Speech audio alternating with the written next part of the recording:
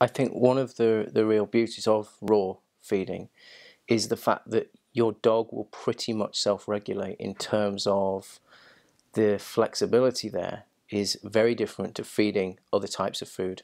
And so I think Britain has got a pet obesity epidemic. That's just undeniable now. And the reality is that overweight dogs die young. And having a dog who is grossly overweight is as cruel as having a dog that is hugely underweight. In fact, the reality is the overweight dog will meet its end before the underweight dog does. And so one of the real advantages and beauties of feeding raw food is you don't need to worry too much about how much you give them. In that, I think if any one of us was to look at a plate of meat, no matter how hungry we were, there would be a limit as to how much of it we could eat before our bodies kind of said, that's enough, I'm full.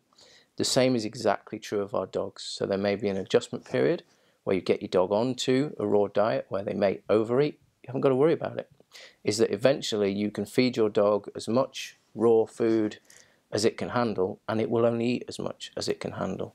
So for anybody thinking about feeding raw that's really worried about getting the scales out and balancing things and trying to get it exactly right, don't worry about it. You can take more of a laissez faire attitude to feeding raw food because of the fact that it's a natural food that your dog would eat in the wild, and it wouldn't get fat eating it in the wild.